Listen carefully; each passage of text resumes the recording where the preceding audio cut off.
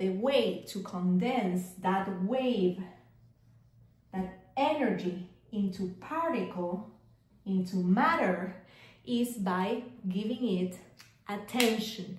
Let me show what I mean by that.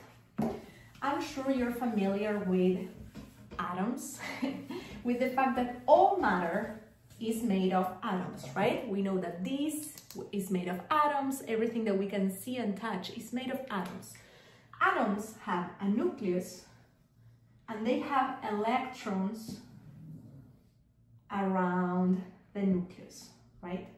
Electrons around the nucleus. The thing is that the electrons don't exist always at a particular place around the nucleus. Electrons exist as a possibility, as a probability, as a wave of energy.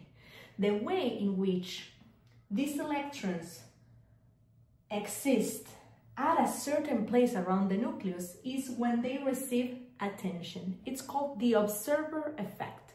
When someone observes the electron, that's when the wave function collapses into particle.